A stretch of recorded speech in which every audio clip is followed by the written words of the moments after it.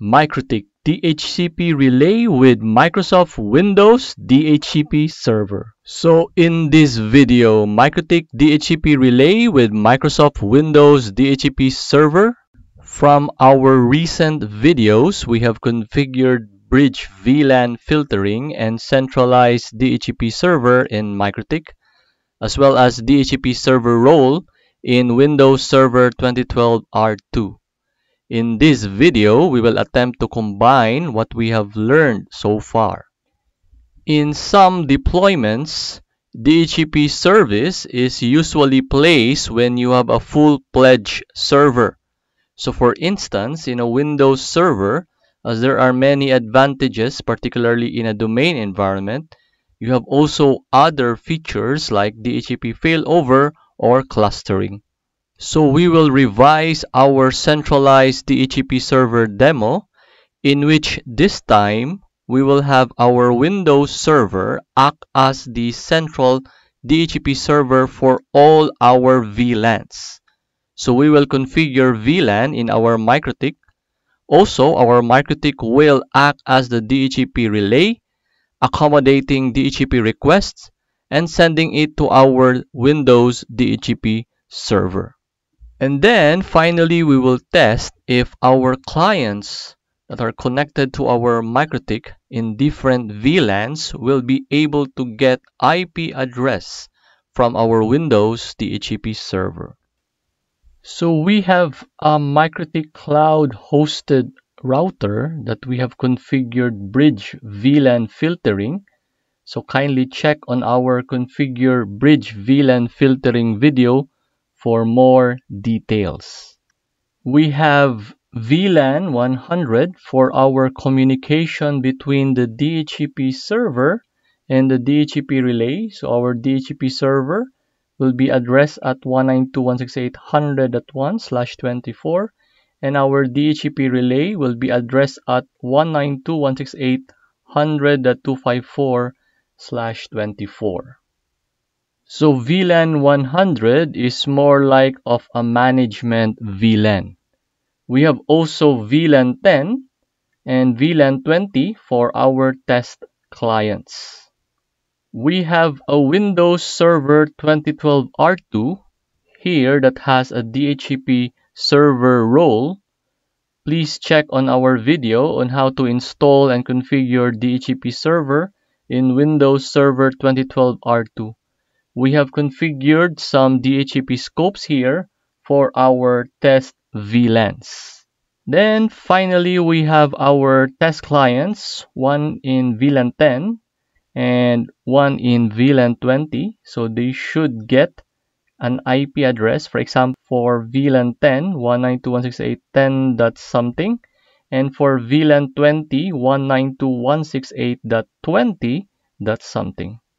So we have turned on our MikroTik, which acts as our DHCP relay. So first, we have configured a bridge. Then we have added ports 2, 3, and 4. So our Ether 2 is connected to our Windows DHCP server. Our Ether 3 is connected to our VLAN 10 test client. And our Ether 4 is connected to our VLAN 20 test client. Our Ether 2 is configured on VLAN 100. So if you go in, the PVID value is 100. Our Ether 3, the PVID value is 10. So it's VLAN 10. And finally, our Ether 4 is VLAN 20. Next, on our VLANs tab, we have 3 VLANs, VLAN 10, 20, and 100. So for VLAN ID 10, so we have added those VLAN IDs. So we have added VLAN 10, and the configuration is the tag interface is the bridge interface, and the untag interface is Ether 3. So our connection to our test client on VLAN 10. So for VLAN 20, so we also add it. So inside the tag interface is bridge, And the untag interface is our Ether4, which is connected to our VLAN 20 test client. And finally, on our VLAN ID number 100, so we have also added that one. So our tag interface is the bridge 1, and our untag interface is Ether2, our connection to our Windows Server 2012 R2. Then of course, we have enabled in our bridge interface. So if we go inside and go to the VLAN tab, we have enabled VLAN filtering. So next, we have created several VLAN interfaces. So let's close this bridge menu window. We go to interfaces. Actually, we click the plus sign and we go in and select VLAN. So we now have 3 VLANs. So we have VLAN 10 that is under the interface bridge, and the VLAN ID is 10. We have also VLAN 20, which has a VLAN ID of 20, and the interface is bridge 1. And finally, our VLAN 100 for our management interface. So the VLAN ID is 100 and the interface is bridge 1. So next, we have configured IP addresses for the VLAN interfaces. So let's close this interface window and we go to IP addresses. So we have an IP address for our VLAN 10 interface, 192.168.10.254/24. We have our VLAN 20, which is 192.168.20.254/24. And we have our VLAN 100 management IP, which is 192.168.100.254. So next is our DHCP relay configuration. So I will close this one and we go to IP. So first I want to show you IP DHCP server. There are no DHCP server configured here. So let me close this one. So IP DHCP relay. So we have 2 relay because we have 2 VLAN test clients or test VLANs that we want to relay the DHCP requests. So we have from VLAN 10. Okay, so VLAN 10 relay is the name. The interface, so it's not the Ether 3 interface wherein our VLAN 10 are connected, but it's the VLAN 10 layer 3 interface. Next is the DHCP server. So this is the IP of the Windows Server 2012 R2, which is 192.168.100.1, and the local address is 192.168.10.254. So the local address, so it should be one of the IP address here. So in this case, it should be the VLAN 10 address. Okay? So once the Windows Server 2012 R2 is boot up, we will try to verify if we could reach via ping and ping the DHCP server address first before we will test our clients if they will be able to get IP address information. So next is for our VLAN 20. So let's close this one. So we have one for VLAN 20 as well. So the name is VLAN 20-relay, or you name it to your liking. So the interface, so it's not the Ether 4, but instead it should be the VLAN 20 interface. So the DHCP server remains the same, the server IP 192.168.100.1, but this time the local address should match the interface IP for VLAN 20. So in our case, the local address should be 192.168.20.254, because if you take a look at IP addresses, that is the IP for our VLAN 20 interface. Okay, so that's about it in our relay configuration. So we should now turn on our Windows Server 2012 R2 and check first if we could reach it via our management interface. So we have turned on our Windows Server 2012 R2, which is our DHCP server. So currently there's already an IP address 192.168.100.1.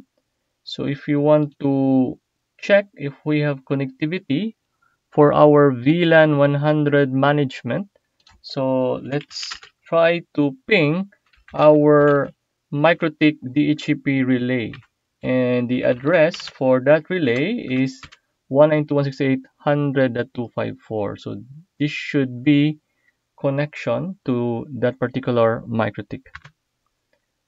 And yes, there's a reply. So we have now IP connectivity to our DHCP relay. So the DHCP server role is installed. So if you take a look, there's already a DHCP here, wherein we can go in and open the DHCP manager. So if we will expand the server IPv4, so now we have already configured scopes. So we have our scope from our previous video 192.168.100.0, so for our VLAN 100. But what's important here are our scopes for 192.168.10.0. So we have our address pool, which is this one, 10.100 to 10.200. So we have also a scope for our VLAN 20, which is 192.168.20.0, and the address pool is also the same, 192.168.20.100 and 192.168.20.200. So important thing to note is the VLAN 10 here is actually just a name of the scope. So I could change it to a different name. So it is not necessarily to be a name for the VLAN ID. So I could put in, like, for example, finance, or this is a different department name. So it doesn't matter. It's just a scope name. Okay.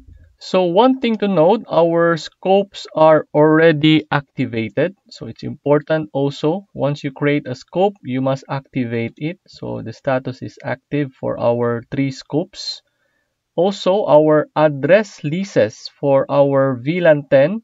So to note, there are no test clients that are yet to be given an IP address because our test clients are not yet turned on, or we have disabled the interface. That is also true with our VLAN 20. There are no address given out yet. So now we have our test VM. So as of the moment, it is disabled yet, the Ethernet or network adapter. So let's just also note the host name INQ01. And now we will enable this one and see if it acquires an IP. Okay, so let us double check that it has no static IP, and yes, there is no static IP that is configured. And let's click the status, and yes, it acquires an IP from the lease range 192.168.10.100. The DHCP server is our Windows Server 2012 R2. So if we double check if we could reach now our DHCP server, and yes, and our relay, which is our MikroTik, and yes, it's reachable. Let's double check or verify in our Windows server. So we go to VLAN 10 because that computer is a VLAN 10 network.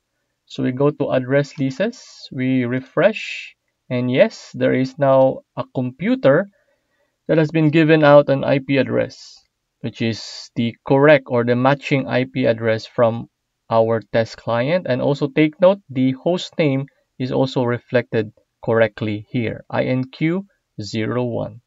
Also, we can verify here in our DHCP relay if there is really activity. So IP DHCP relay, and for this case it's VLAN 10 relay. And if you go to status, you see that there are requests and there are indeed responses to these such requests. Okay, so this is now done. So the Windows virtual machine did get an IP, so 192.168.10.100 in that case. So now let's test the other test client on VLAN 20.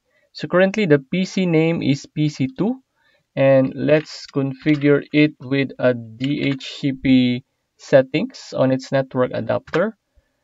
And there you go, the discover offer request acknowledge process is done, and you see it acquires a VLAN 20 IP address 192.168.20.100.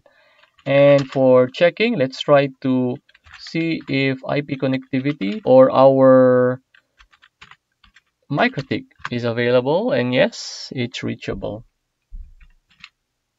So we can verify in our Windows Server side. So we go to VLAN 20 address leases and refresh, and yes, so although the PC name seems to be off because that is a virtual simulator, but it did reflect the correct IP address 192.168.20.100.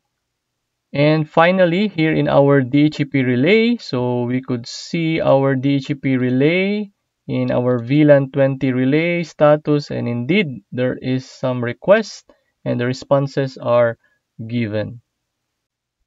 As a summary, first we've shown the VLAN configuration in our MikroTik. So I hope you see that for our DHCP server port, it is not a tag interface, but rather just an untagged or access port. Next, we have shown the DHCP relay configuration. Important thing to note there is that the interface should be the VLAN interfaces rather than the Ether interface. Then for our DHCP server configuration, we have scopes. And in case you wonder if there is a VLAN identifier in each of those scopes, there is none. Lastly, we have verified from our test clients in VLAN 10 and VLAN 20 that indeed our configuration is working because our clients are able to get IP address from their respective VLAN subnet. I hope you learned something from this video. Thank you for watching.